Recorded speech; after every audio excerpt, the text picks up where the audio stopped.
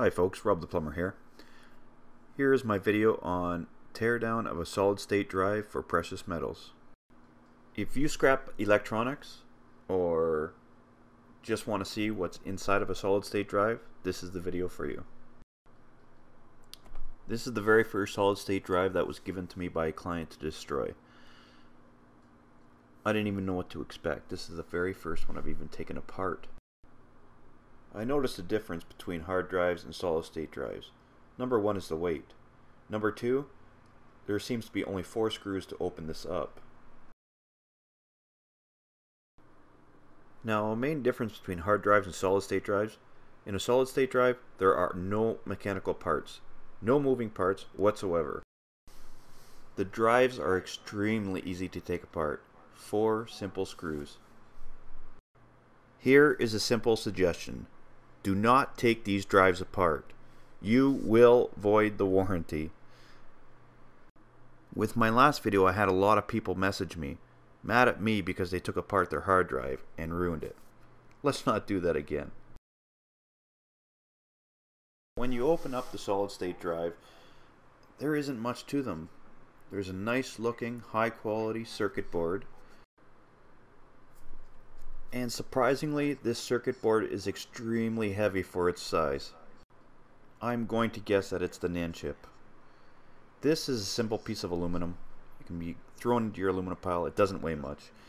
There's a piece of stainless steel that caps the unit off.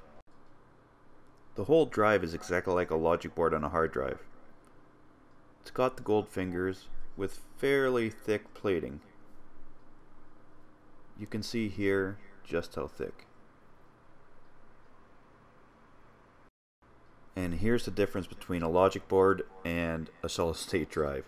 Look at the chips. They are just packed on there. And where there are chips, there are precious metals. These are monolithic ceramic capacitors. On data devices, you can expect to find palladium, platinum, and silver in these guys. And the black ones, rhodium. Be careful though, from what looks afar to be gold is actually copper. But there is nothing wrong with copper. Copper is actually the main metal I'm after. Almost all the solder is tin based, but on the bottom side of the NAND chips, I did find some low quality silver. Now of course I don't know what every chip is, but a closer look revealed that this chip is just loaded with gold.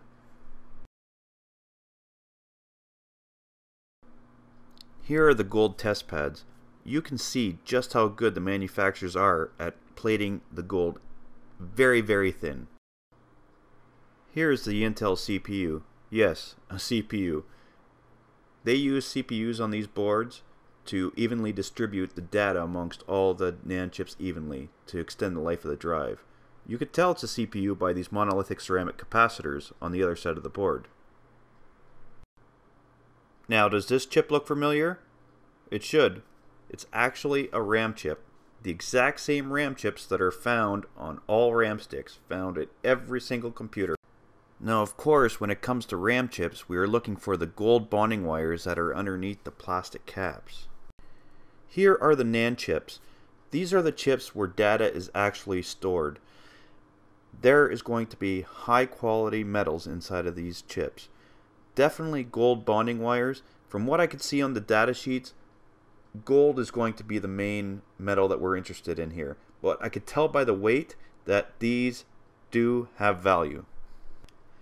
I am actually going to try to decap these chips and make a video on them.